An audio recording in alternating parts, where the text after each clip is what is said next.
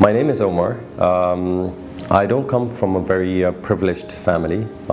We had limited means of income as we were kids, but my dad was always a technology fan.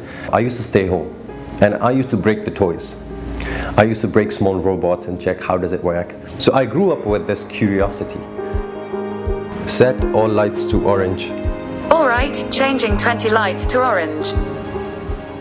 Inspired by the movie Iron Man, Omar wanted to create a fully voice-controlled home. When I got this stuff and I started doing the voice control and everything, I was like, let me do something for the country. My home seems dirty. Don't worry, let me get the vacuum to start cleaning. This extended to appliances, vacuums, lights, and even the coffee maker.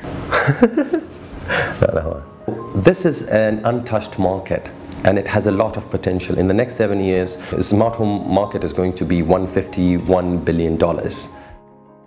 Omar wanted to use this apartment as an example of how technologically advanced Bahrain can be, hoping that it will help draw in companies from abroad.